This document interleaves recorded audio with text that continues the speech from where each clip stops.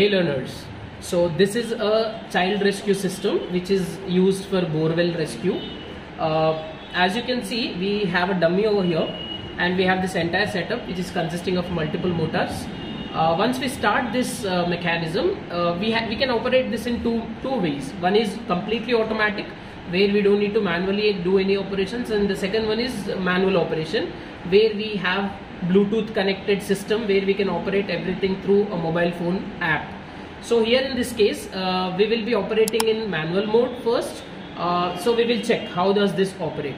So I have multiple buttons on screen. So when I press a button which is downside, so it will start moving down. So when it moves down, I can stop it anywhere which I want to. So let's say I will stop it here. Then once I click a button called as O, which opens up this gripper. So if I press this button, you'll be able to see that this is opening a gripper out there. Then I'll stop it again. Then I'll move this down once more to catch that particular material. So once it gets into that location, I'll stop once more, and then this time I'll pick it up by clicking a button called C here, which is representing closing of the gripper.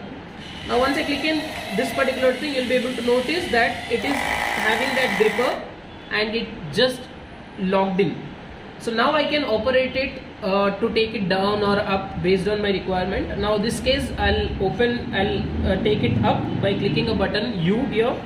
So once I click this button, you'll be able to notice that it will take that particular material up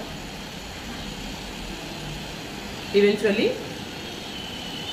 So I can stop it anywhere which I want to be, and then yes. Now this is a complete manual operation. Similarly, you can operate this entire system in automatic mode just by clicking the button A, which will automatically understand when it should go down. It will automatically recognize that object and it will plug that particular object or person who is inside this borewell, and it will eventually take them up. Thank you.